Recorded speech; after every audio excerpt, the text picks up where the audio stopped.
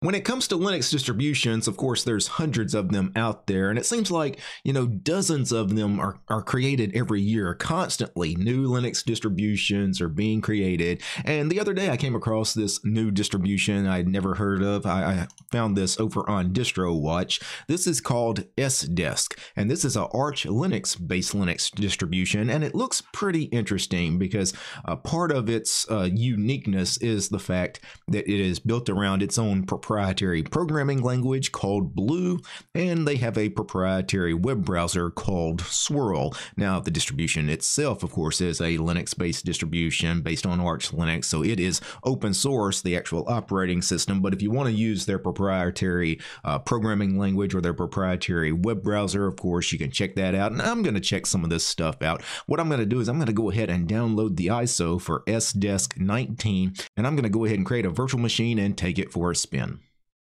So I created a VM for SDesk. I gave this VM 6 gigs of RAM, and I gave it 2 threads of my 24-thread Threadripper CPU. So we boot into our live desktop environment. It's using GNOME as its desktop environment, by the way. It's a customized GNOME that's got some extensions, a really nice looking desktop, really nice looking wallpaper as well. And of course, the Calamares installer immediately launches. So let's go ahead and run through a quick installation. So the first screen is choosing the language for the installer. American English has been chosen for me, which is correct. So I'm just going to click next. Next up is the location. It has correctly chosen the Central Time Zone for me, so I'll just click next on that. For keyboard, English US is my keyboard. It's already chosen that correctly for me, so let me just click next. And then finally, do we want to erase the disk and give the entire drive of this virtual machine over to SDesk, or do we want to do some manual partitioning? And you might want to do some manual partitioning if you want to create some exotic partition scheme, or if you're dual booting alongside other operating systems. For me, I'm just going to choose erase disk, and I'm going to give the entire virtual hard drive of this virtual machine over to SDesk. Do we want to swap? By default, no swap was ticked on, but I'm going to swap to file. So we'll create a swap file. Then I'm going to go ahead and click next. Now let's go ahead and create our username. So my username is DT. The host name of the computer looks like it's going to default to sdesk-x8664. I'll leave that. That's fine. And now I need to create a strong and complicated password for my DT user. And then repeat the strong and complicated password. And then do I want to require strong passwords? No, I'll leave that ticked off. And then log in automatically without asking for a password. That's actually ticked on by default. That's a dangerous setting, logging in without a password. I'll tick that off. I want to have to enter a password to get into any of my computers. And then finally use the same password for the administrator account. That is ticked on by default, and I will leave that. So my sudo password will be the same as my DT user's password. Now I'll click next, and here is our summary. Location looks good, keyboard looks good, partition scheme looks good. I'm going to go ahead and click the install button, and away we go. This portion of the installer typically takes about 5 to 10 minutes on my machine. I'm going to step away, grab a cup of coffee. I'll be back once the installation has completed. And the installation has completed. That was a very quick installation, by the way. It probably took about 5 minutes or so to install. And then with the Calamares installer, to complete the installation, you need to tick on the Restart Now button and then click Done, and it should automatically reboot your machine for you. And that's what I'm going to do right now. So we reboot our freshly installed SDesk, and of course this is the GNOME desktop environment. Being that SDesk is an Arch Linux-based distribution, the very first thing you should do after running through an installation is update the machine, because on Arch Linux, there's updates every day. This ISO is just a few days old, but it wouldn't shock me if there weren't 100, maybe 200 updates available already. So let's go ahead and, let's see if they have a GUI package manager installed. They actually do. This Pac-Man logo here, the ghost from the old Pac-Man arcade game, that's actually the logo for Octopi. Octopi is a GUI package manager available for Arch Linux and Arch Linux-based distributions. You can see as soon as we launch it, we get an error. Pac-Man database is missing. You may need to synchronize the database. So essentially, we need to do a Pac-Man SY to sync the database. If we were doing this in the terminal, let's see if Octopi can do this on its own. If I just click the little logo here, checking for updates, Will it actually sync the repositories for us? It does look like it will. And there are 108 updates available. So what I'm going to do is let's go ahead and click install from the drop-down menu. Then it's going to ask for confirmation. Do we really want to run through this update? Yes, we do. And then give it your sudo password and then hit OK. And you can see we get a little progress bar here in Octopi. If you wanted to show each update as it runs in a terminal, you could have chosen to actually show this information in the terminal as well. For me, though, this progress bar is fine as long as the installation completes. Now, obviously, if there was an error or something, then I probably would want to go back and rerun this update as a terminal command. That way I'd get the proper error message. But it looks like the update's going just fine. One interesting thing is the packages that it is updating. You can see one of them is the Linux Zen kernel. So we are using the Zen kernel here. I guess that's one of the ways that SDesk differentiates itself from standard Arch Linux distributions. That update's going to take a few minutes, so I'm just going to go ahead and minimize Octopi. I'm just going to let it run in the background. I want to open a terminal. They don't have the terminal pinned to the dock, so let me search for the terminal. Now I'm going to actually drag it down here to the dock because I may come back to the terminal quite a bit during this video. So let me escape out of the dash and open the terminal. Of course, this is going to be GNOME's terminal. Oh, and they're using like a default black on white color scheme. Let's go into preferences and change that because I do not want to blind you guys. Let's actually go into unnamed, which is the name of the profile here. Go into colors, and instead of using the built-in color scheme here, let's just make it default to a dark theme right now. So by default, of course, it's using GNOME as its desktop environment, and GNOME, of course, on Arch Linux does default to using Wayland, but just to verify that, we could actually check here in the shell. So I could echo xdg underscore desktop underscore session. Well, I guess that wasn't the right variable. What is it? It's xdg. I could probably tab complete session desktop. Yeah. So luckily the shell helped me. It says xdg session desktop GNOME. Well, that's not the display server. So let's do session and tab complete session type. xdg session type gives us Wayland. So I knew the environment variable had something to do with xdg and session, but I couldn't quite get the words right. But obviously xdg session desktop gives us the desktop environment. Xdg session type gives us the display server, which is Wayland. Had we been defaulting to Xorg, then instead of Wayland here, you would have had a X11 returned. Also, I noticed the shell prompt is rather plain. We don't have any syntax highlighting, so I'm just assuming we're defaulting to the bash shell. Yeah, just the bash shell, and nothing really fancy going on with that shell. And Octopi completed that update. You can see Octopi is no longer running. There's no period or dot underneath the icon. So we have updated our system. Now that we've updated our system, I'll actually relaunch the terminal because I didn't want to run this while the update was going on because I didn't want it to spoil the results. I was going to run htop and check system resource usage, but htop is not installed. Well, I'll install that here at the command line. You could go into Octopi and install it, but I'll just do a sudo pacman-s htop real quick. Give it my sudo password. Now that htop is installed, now let's check system resource usage. We're not really using any CPU, which you wouldn't expect to. Let it settle down here for a second. Yeah, no real CPU being used right now. RAM, we're using about 1 gig of RAM, which is standard for the GNOME desktop environment. So uses about 1 gig of the 6 gigs of RAM that I gave this virtual machine. So let's quit out of that. Let's go ahead and check out some of what makes SDesk unique. Probably the most unique feature is the fact that it has its own proprietary web browser called Swirl.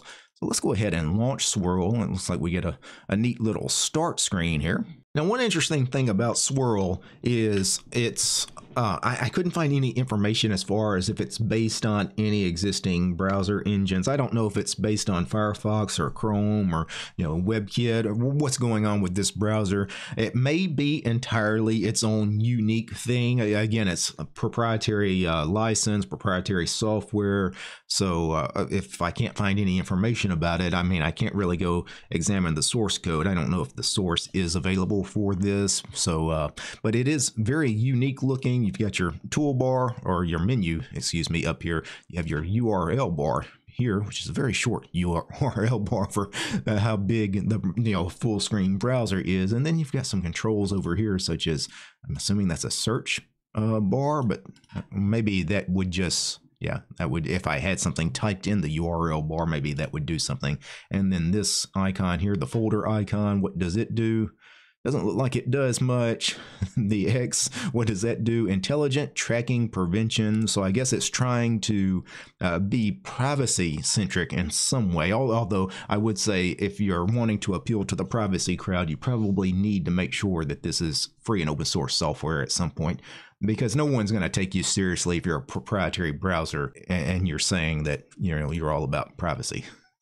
That's not really, the privacy crowd is not going to like the licensing of that browser, but they have their own proprietary browser. Of course, it's Arch Linux based. You could install something like Firefox or Chromium or Brave or whatever browser, or if you like proprietary browsers, I mean, I'm sure you can install Vivaldi or Opera or Chrome, whatever you want on this. Some of the programs installed out of the box include Geary for email, which Geary I really like. I think it's one of the best email clients we have available on Linux.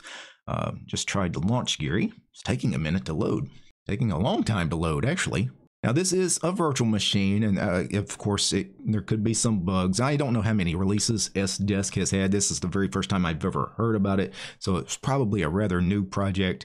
But I don't think Geary actually launched, because it looked like it stopped trying to launch. Let's launch the calendar. The GNOME calendar launches just fine. We also have music here, which I believe is this rhythm box. Heck, I don't know. No, it's just music. The GNOME project music 46.0. You gotta love the generic names with GNOME. And of course, we have our Nautilus file manager here, which is not my favorite file manager, but I guess it is okay. And then we have Octopi, and this is the ISO that is mounted. I can tell you, if I was going to use GNOME as a desktop environment, or really any desktop environment, I don't like light themes, so I'd probably right-click on the desktop. Let's go to Desktop Settings, and let's go to Appearance, and actually change this to a dark theme. I think I'd much prefer a dark theme, yeah. That'll be a lot easier on the eyes. Let's go into the menu system and see what else is installed out of the box. Really not much here. We have contacts, weather, clocks, maps. So these are all GNOME projects here. We have GNOME videos, we have the GNOME calculator, camera. Let's actually see what camera application they are, because the default camera application on GNOME used to be Cheese, but I think they've changed this now. So this is camera 46.3. I don't know. That doesn't tell me what the name of the actual, I don't know what the binary to launch camera is. I mean, is it actually camera? Let's open a terminal and type camera. I just wish I knew what the name of the programs are, but it's like GNOME, they don't want to tell me what the name of their actual programs are. We have a document scanner. Of course, we have our system settings. We have the GNOME system monitor. So if you didn't want to use something like HTOP in the terminal, you have this graphical system monitor, which, works as well. Also in applications, we have GNOME boxes, which is great if you want to create virtual machines. GNOME boxes is a front end, I believe, to QEMU. So it's something similar to Virt Manager, which I'm actually using to create this virtual machine you're watching right now. Boxes is very similar, very easy to use. We have the extensions tool. Let's launch that. So this is for our GNOME extensions.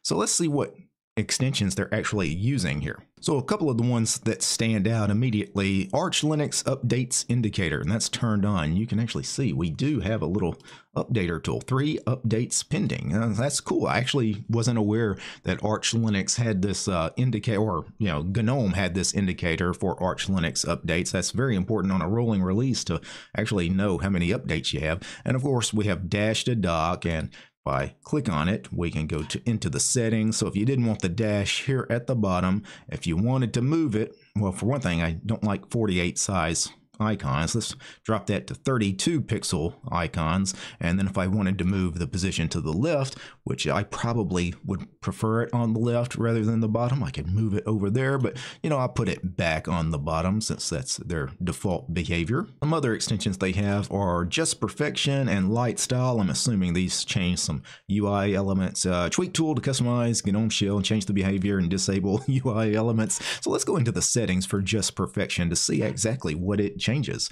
So you have profile, visibility, icons, behavior.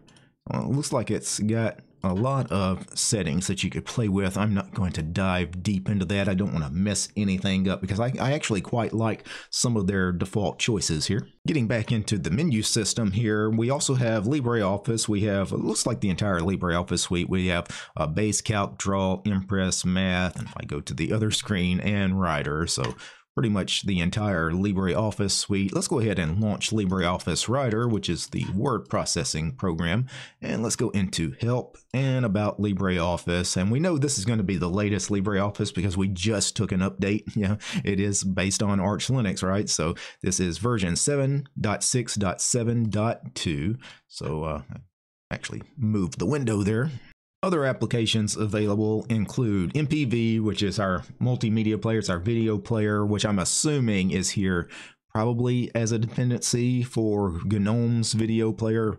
Was GNOME videos here? Yes, it was. So MPV is probably a dependency for that. Then we have Octopi and really not much else. HTOP I installed myself, but we do have the text editor here, which is GNOME's plain text editor. If I go to About Text Editor, this is Text Editor 46.3. Is this gedit? Looks like gedit. So let me open a terminal. Let me type gedit. Please tell me, no, gedit. So I don't even know what the name of that plain text editor is. I wish I could tell you what the name of some of these pieces of software are. Some of them might be very cool pieces of software that you'd like to try out, possibly on other desktop environments, non-GNOME desktop environments. I can't tell you what any of these programs are because GNOME doesn't want me to know. We have our top panel here. We have our little desktop switcher here, this indicator here for switching between our desktops, our virtual workspaces. Of course, we have the time and date here, which drops this event here, or this little window here, which gives us notifications. So we've already had this notification about taking 107 updates. We've already done that, so I can just get rid of that notification. Of course, we have our calendar. If there were any events on this calendar, anything planned, that would show up in this area as well. And of course, over here we had the indicator for Arch Linux updates, as well as our system tray. We have our session icon here, which the session icon would also let us toggle between light and dark style. We also have our power menu here, or power mode. You can see it's balanced and power saver, so that might be something worth playing with, especially for those of you that are trying this out on a laptop. A few other things I want to check. Let me go ahead and launch the terminal one more time and zoom in. Let me do a uname-r. Now, depending on when you install this, because it's rolling release, you'll have a different kernel version, but as of the time I'm recording this video, we are on version 6.9.6-Zen, so they are defaulting to the Zen kernel. Being Arch Linux based, I'm assuming they're using Pipewire for the audio server, so let me do a where is Pipewire, and there is the binary to Pipewire, so Pipewire is installed. And when we were going through the menu system, I couldn't help but notice there weren't that many programs actually installed on this, but let's actually get a count. So if I do a Pacman dash capital Q lowercase q, that will return a list of all the programs that are installed via Pacman. And what I can do is then up arrow, I can pipe this into WC, which is the word count program, and give it the -L flag for give me a line count rather than a word count. And you can see there's 1,118 lines in this output, meaning there are 1,118 packages installed on SDesk. Finally, the last thing I want to check is the wallpapers. So if I go back to display settings, so right click on the desktop, choose display settings, and once again, go to appearance. Let's check the wallpaper pack. Do they have anything cool in the wallpaper pack? It looks like it's just standard default GNOME wallpapers for the most part, although some of these do look interesting. I don't know if I've actually seen this before. This little abstract art, that's kind of cool. This one as well looks very cool. I'm not sure if these are standard GNOME wallpapers or not, but they do look very nice. This one here You know, it's not bad as well. Now, I would like to go back to the default wallpaper, but I don't see what was the default wallpaper when I first logged in. Maybe if I go to add picture, maybe I can find the default wallpaper. So typically where you'll find the default wallpaper on a Linux system would be user share background. So let's actually go and do a search. Let's actually go into the file system. Can I go into the root file system? Will it actually let me search for the root file system? It's in the bookmarks. We have recent, home, documents. Why can't I navigate to the root file system? There are no controls letting me get there. Oh, yeah. I don't know if I can go back to the standard wallpaper. That's interesting. Am I just missing it here? It doesn't. I know it was a green wallpaper. I don't think it was this one here. If I go back to the default light theme, that was not the default wallpaper, and neither was this here. Yeah. So. But you know what, I can get down with some of these other wallpapers, like, you know, this one here, not horrible.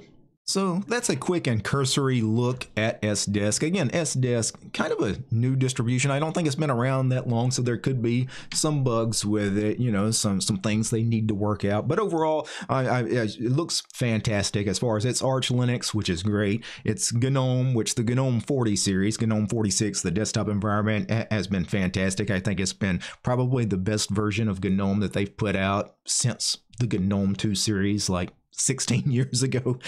You know, and I like some of the software choices. I like the fact that they include the Octopi package manager as far as a GUI package manager for Arch Linux. There's really not any that are any good. I think Octopi is definitely the best of that bunch. And of course, they're doing some unique things with, you know, having their own proprietary programming language, Blue, which we didn't take a look at all. I don't know if it's installed out of the box. I think you'd actually have to install Blue, their proprietary programming language. And then, of course, they had their proprietary web browser, Swirl, which I've got to admit, my first impression of the Swirl browser was it was kind of plain and kind of confusing, actually, just opening it up. There's not a lot of controls to it. I'd probably install a proper browser like Firefox or Brave or something like that if I was actually going to install SDesk myself and actually use it as a daily driver. But overall, I gotta say, I'm pretty impressed. Now, before I go, I need to thank a few special people. I need to thank the producers of this episode: Matt, James, Steve, Armor Dragon, Darloff, Daedalus, GDR, George Lee, Matthew, Methos, Arion, Paul, Peace, Arch, and Fedora, Realities for Less, Red Prophet, Roland, Soul Astri, TNRN, War, Gentoo, and Ubuntu, and Willie. These guys, they're my highest tiered patrons over on Patreon. Without these guys, this quick look at SDesk would not have been possible. The show is also brought to you by each and every one of these fine ladies and gentlemen. All these names you're seeing on the screen right now, these are all my supporters over on Patreon. I don't have any corporate sponsors. I'm sponsored by you guys. If you like my work and want to support me, subscribe to DistroTube over on Patreon. Peace, guys.